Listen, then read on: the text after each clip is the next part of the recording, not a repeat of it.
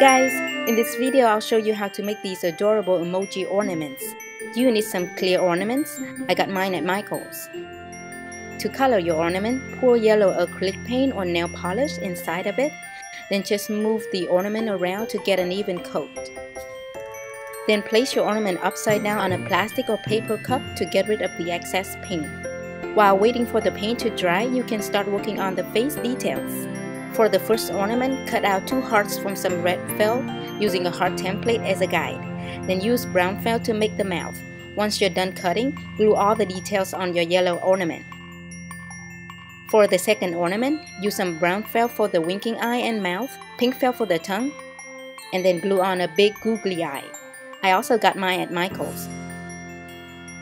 You can give the tongue more detail using a Sharpie.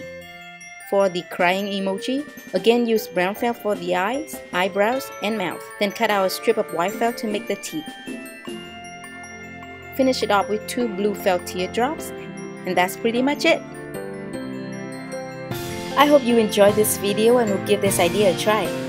Be sure to check out my other Christmas DIY videos. Links are in the description box below. Please thumbs up this video and subscribe to my channel if you found this tutorial helpful and would like to see more videos like this in the future. Thank you so much for watching, and I'll see you in my next video.